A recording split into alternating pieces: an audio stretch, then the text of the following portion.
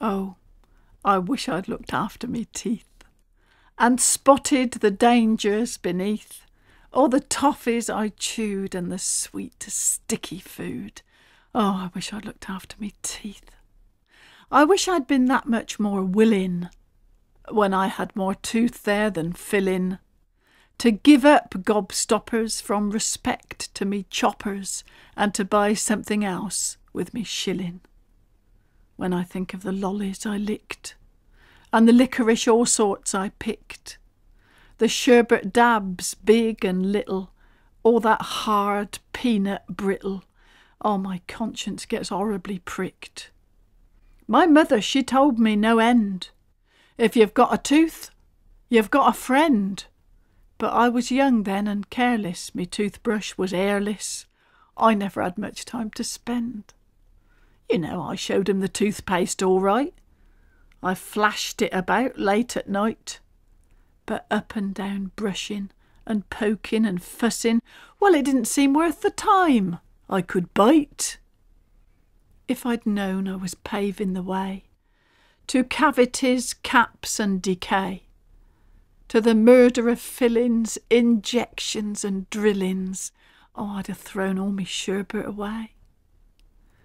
So I lie in the old dentist chair, and I gaze up his nose in despair, and his drill it do whine in these molars of mine. "Two amalgam," he'll say, "for in there." And how I laughed at my mother's false teeth, as they foamed in the waters beneath. But now comes the reckoning. It's me they are beckoning. Oh, I wish I'd looked after me teeth. I always found it hard to get our children up in the morning and off to school with all the vast amount of stuff they were supposed to take with them. I used to finish up standing at the foot of the stairs, shouting the same things every morning. And after a while I could see the funny side of this, and I just kept a list for a few weeks of the things I actually said. This poem is based on that list. "It's 7:25, boys.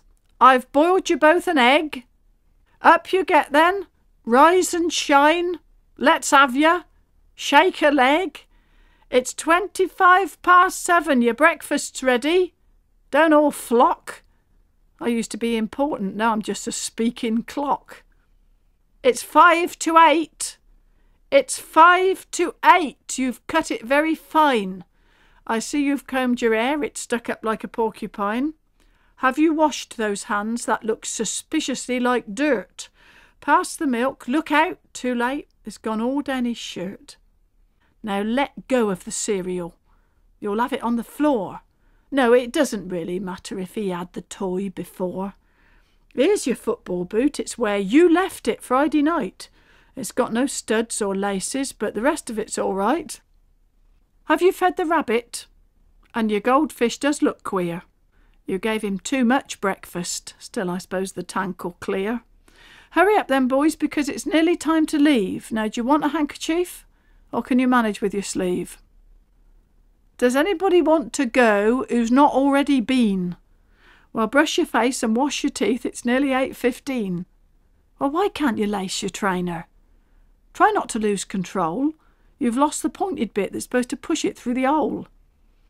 Now put your shoes on properly and don't stand on the backs. He doesn't want a rugby tackle. Calm down and relax.